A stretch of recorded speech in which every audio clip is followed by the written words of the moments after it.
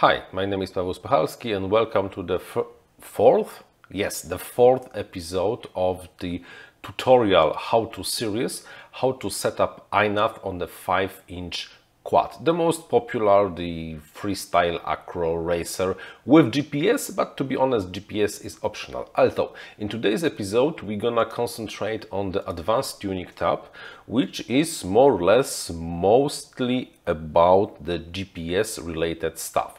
If you are setting the INAV on just on the racer, then maybe not, maybe you can ignore this part, but if you have a GPS on board, this is something for you. So let's begin. First of all, multi-rotor navigation settings. All this section over here is only for the drones, only for the multi-rotors, with some specific options. First is how you will control the speed of flight in the position hold in the loiter mode. It's not loiter, it's a position hold mode, when the copter can stabilize the position based on the GPS. It's either attitude or cruise. In the attitude default mode, when you start moving the right stick, you just control the attitude just like you control the attitude in the angle mode, and when you release the stick, it goes back to the position holding.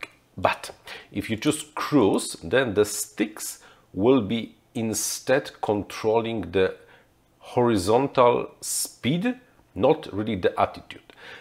By default, when you deflect the stick to the max to the front, for example to the front, the quad, the mini quad in our case, the 5-incher, will want to travel with the speed of 5 meters per second. How much is 5 meters per second?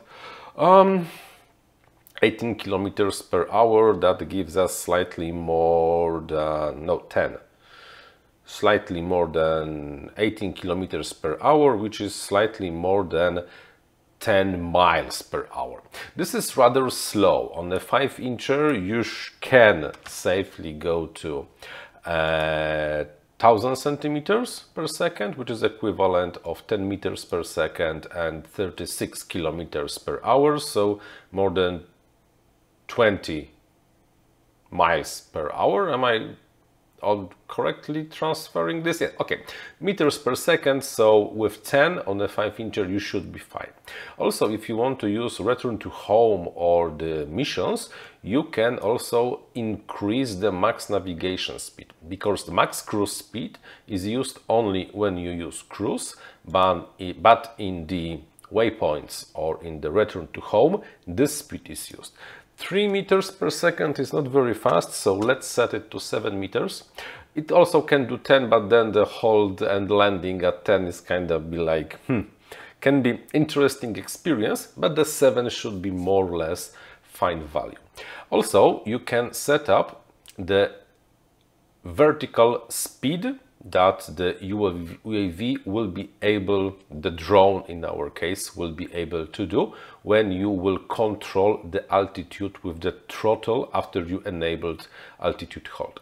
Default value in the alt-hold mode is only 2 meters per second, which is not very much. I suggest to switch it to, let's say, 3.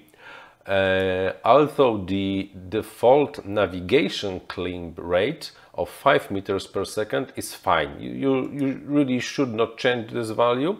This one you might. Also, 30. In the one previous episode, we changed 30 of the max banking angle from 30 to something higher, but this is different. This is another value that limits only the navigation modes, and with the default 30 it's not very much, so we can safely on a 5-incher, powerful 5-incher, bump it to 45.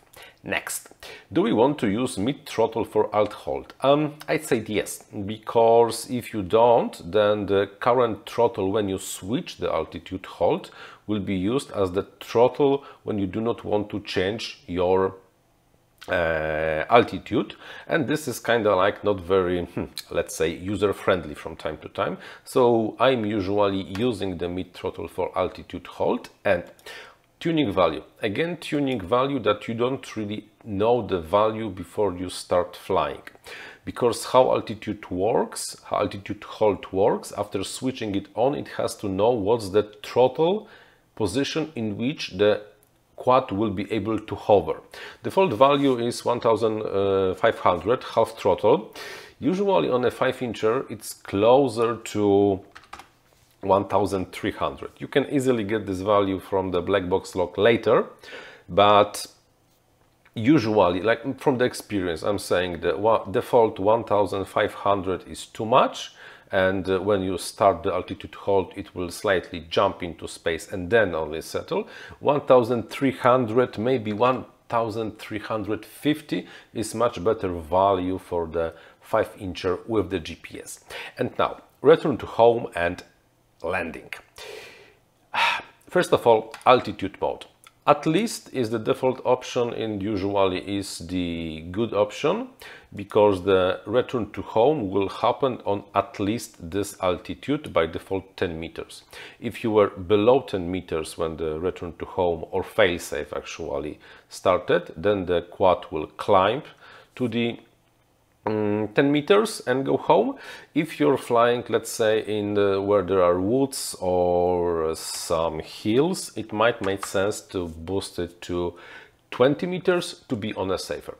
Climb before RTH. On the mini quad, on the quad, yes, leave it on. It's a really good idea to have it. Tail first, no, you don't want to go tail first. And do you want to land after return to home? I would say yes, for me at least it's yes. And now there are some settings that usually there is not really much need to change, and the default values are fine, especially the landing vertical speed and the mean vertical landing speed at altitude. On the flying wings, you might want to change those, but on the multirotors they are fine, and then they really should give you nice and smooth landing after RTH. And I would just say, yeah, leave them by default. You do not have to change anything in the position estimator. Default values are 100% fine, or you do not have to change anything in a fixed wing navigation settings. But there is still a topic of multirotor braking mode configuration. I will not cover this topic yet today, because the multirotor braking mode is absolutely separate entity and it needs separate tuning. Default values over here are usually fine for the 5, 6 or 7-inch mini drones.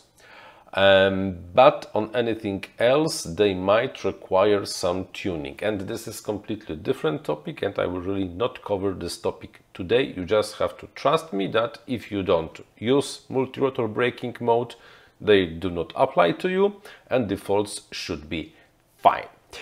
Okie dokie.